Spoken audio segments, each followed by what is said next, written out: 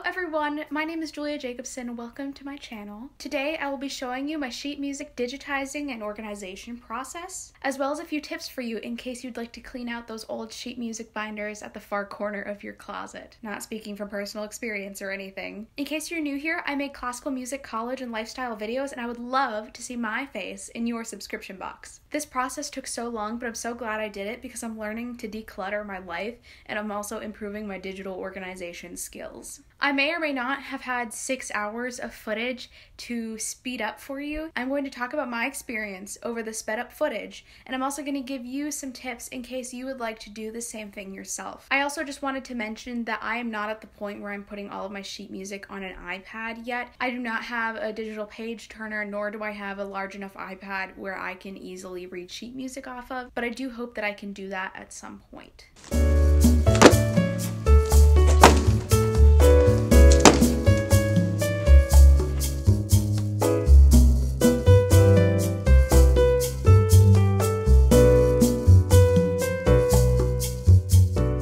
So to start off this time lapse, I wanted to let you know what different apps I tried and found that worked best for this entire process. I tried about 5 different apps and I wanted to share that with you. Now these are all on the App Store on Apple devices. I'm not sure how many of them are also on Android devices. I think my favorite one is available on Android. So Android users out there, you could take advantage of that one too. So the first one is probably the most accessible one for most people, and that is Apple Notes. I personally use Apple Notes for quick scans that I need to send somewhere. As you know, I'm not using my printer for any of this scanning. Apple Notes is really great. The good thing about Apple Notes is that it scans pretty quickly and it doesn't require any payment. I thought that was very convenient about it, and that's why I like it for quick, easy things. Some negative things that I found with it is that the interface is worse because documents took up the entire screen and would make it hard to export everything later. And there's also no way to select multiple documents at once. I found those things to be deal breakers because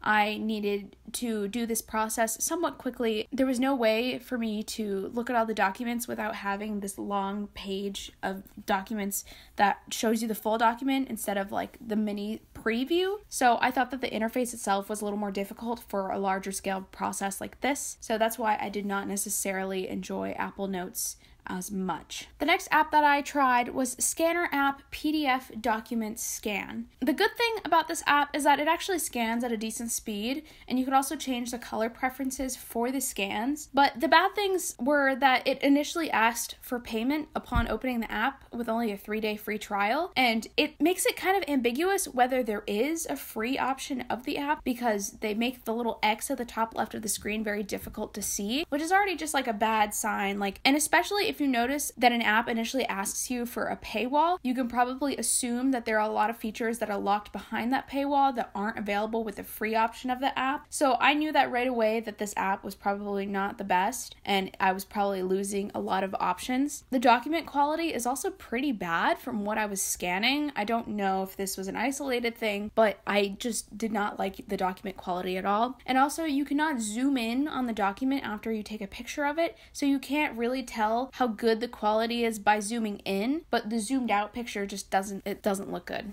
It is the end of day 1, and I only feel like I've made like a small dent in everything that I've done, and honestly, I haven't been doing this all day, because today's just been like a generally bad day, but we have those sometimes, you know? So I've gotten through about this many sheet protectors, which looks like it's probably about maybe 50 to 100, I can't quite guess correctly, but I've gotten through about that many, and I still have all of these. See, that's how much I've gotten through. I still have all the rest of these, and then these 2 binders right here. So this is the big stack of papers that I've gone through today. It is really, really big. At least when I'm holding it in my hand, it's heavy. You probably think it's tiny, but I promise I made some kind of progress. But this looks like it's going to take a lot longer than I thought, which means I might have to wake up early tomorrow and do it. Whew. Now to get back to the thing I simultaneously love and hate at once. That bad boy and those bad boys. The next app I tried was simply called Scanner, and I think the maker of it's like Lumi or Looney, something like that. The good things I found with this app was that there's different options for different types of scans, so you could do like a business card scan or receipt or stuff like that. And you could also zoom into the document, which is pretty important for me, but it was very similar to the other scanner app in that it initially had a paywall, and the document quality was also not great, and it also has ads, and especially with this app, unlimited scans were behind the paywall, so I could not scan a large amount of files at once and continue to do that without paying. I found that to be just a negative part, and I did not enjoy that aspect of the scanner app. The next app I tried was Cam Scanner PDF Scanner app. The good thing about this app is that you have the ability to add a filter and also adjust contrast with scans as well as a few other things, and it also has pretty good scan quality, and like the app before it, you can scan different types of documents, IDs, PDFs, etc. There are several import options, which I thought was kind of cool. You can import to text or to Word, to Excel, etc. Although, honestly, those types of document formats are pretty outdated. I would think that hopefully I could get some sort of Google option instead of Word or Excel. And since Word and Excel are also both behind a paywall, that's just not great. The bad things about this app, it initially asked for payment for the premium option, just like the other apps, and I had to click around to get to the free version like I did with the others. There's a lot of features locked behind the paywall, and the interface is also slow and inefficient. So this app just overall was not great. They initially had a lot of options, but some of those options were locked behind the paywall even though you could see it, and it was just not great. The next and final app was the Adobe Scan Digital PDF Scanner. This is my most favorite app, and as you could tell, this is the one that I used for most of my scanning. The great things about it, it is free, and I have no Adobe subscription. I have had an Adobe subscription before. It's free to create an Adobe ID. All you have to do is create an Adobe ID, and everything is free. So it's very simple. There's no payment required, and it doesn't even ask for any kind of payment. There's also a lot of touch-up options for your documents, and it also has a very high quality scan. You could also zoom into your documents and reorder pages. The documents are easily exportable, and you get unlimited scans for free. You get everything for free. It also has a very efficient document interface, and you can select and share multiple documents at once. It also has text recognition and file naming preferences. It has no ads. I almost never had to adjust the document after scanning. So Adobe Scan is very, very, very great. The 1.5 negative things about it was that it's a little bit slower than some of the other apps to recognize the document, which I do admit was a negative, a pretty big negative, but honestly the good outweighs the bad, and I thought that this one was just so much better compared to all of the other apps and so much more reliable. Another thing is that you also have to create an Adobe ID, so you can't start scanning right away, but the great thing about the Adobe ID is that all your scans save on Adobe, and you could always refer back to them later, so it's very convenient. So yeah, I picked the Adobe Scan for this entire project, and I found it to be very great. It had no paywall, I didn't even ask for any kind of payment, and it was just the perfect thing. And I believe it is available on Android devices too. So this is my progress from the second or third day. I did take a few breaks between the days, but I think that this is pretty good progress, and it's quite a thick stack of paper if you ask me. Now I'm going to give you some tips on this entire process. So number one, use something dark colored to scan your documents over. This will save a lot of time because you won't have to worry about the app confusing what to scan. As you can see, I used a dark gray plastic bin cover, and it worked really, really well. I almost never had to adjust each of the documents. It was very, very nice to have. And in case you don't have like a solid surface, you could just use an old shirt or something, and that works just as well. Number two, make sure that your device is parallel to the ground when taking photos to avoid certain parts of the document being blurry. The focus should be equal among the whole document. Now, I realized that I did have to retake a few times because I would hold my phone too close to myself, and it would be at more of an upward angle, and that was negatively affecting the scans because the top parts of each scan were a little blurrier than the bottom because my phone was closer to the bottom. So you want to make sure that your device is completely parallel to the ground so that there's an even focus among the whole document. Number three is a quick one. Just double check the document before you save it. On Adobe Scan, you'll get a preview after each scan, and you can zoom in and just make sure that everything looks good. So just double check every single time because you don't want to have to be put in a situation where you need to refer to that scan later and one page is a lot blurrier than you expected it to be. Now, I can tell you that my hands were pretty shaky throughout this entire process, and the scans were still really high quality. So most of the time, your document documents should be fine even if you are kind of shaky, but that's just a thing I wanted to warn you about. Number 4, I often made the mistake of starting to scan new music without saving the scan for the old music, so it added to the previous scan. Just be aware of that. Make sure you save your document before you start on the next one, because I made that mistake a lot and I had to delete pages and restart, and it was just a little bit of a hassle, so just double check that you're doing that correctly. Number 5, if you have handwritten notes on certain pieces that the scanner isn't picking up, just take a picture of those pieces in addition to scanning them and store those pictures too so you can refer back to those notes. In my case, I wrote notes from an orchestral excerpt class within the sheet music for the class, and if you know anything about scanning documents, you know that if there is pencil marking and the ink is much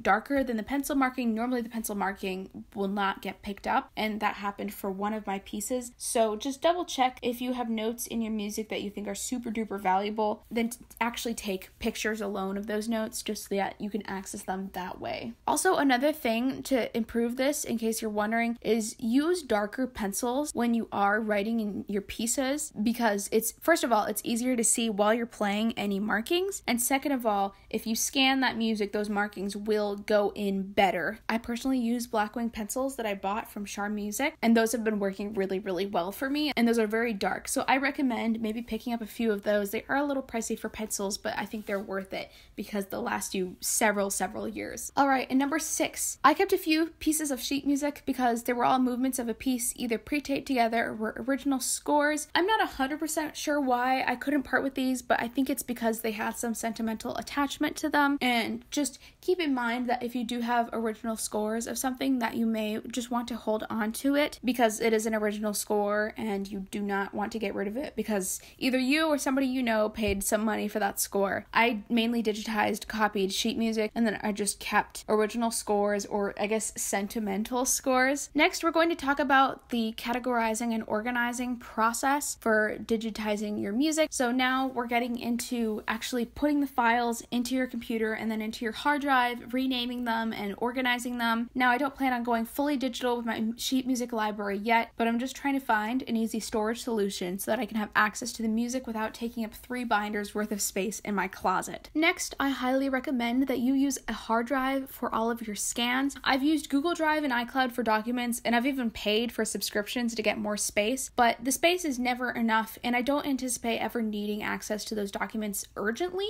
so keeping them on a 2 terabyte hard drive works best for me. I will include a picture of the hard drive that I personally used. I bought it off of Amazon, and it has served me really well so far, and I've had pretty much no negative experiences with it. I do have to say that I did have to pick up an adapter so that it could go into my computer, but otherwise it was a great investment. Another thing, I would go through each file and rename them to include the composer and the name of the piece, and also shorten the file name where it is convenient. So in case you want to shorten the word movement, I would just put MVMT. I also recommend grouping pieces into folders by either composer or type of work, so orchestral, chamber music, solo, etc., based on what is easiest to access. So here is me airdropping all of the files into my computer and then copying them over to my hard drive.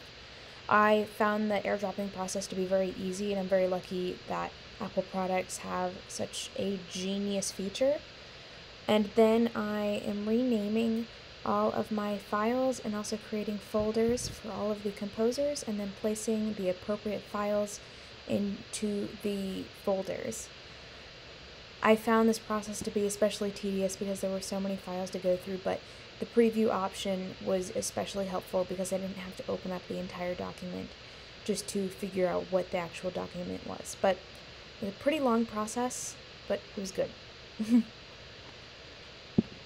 Alright, so now that we have this huge stack of sheet music, it's time to go and recycle it. I did take out most of the tape, staples, or paper clips because I know those things aren't as easily recyclable as paper. If you do this clean out process, I do recommend that you try to recycle as much as you can because we can accumulate a lot of sheet music in our lives, and I certainly have.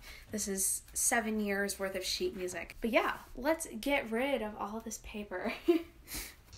Time to put all of these papers in the recycling. Here we have our lovely recycling bin.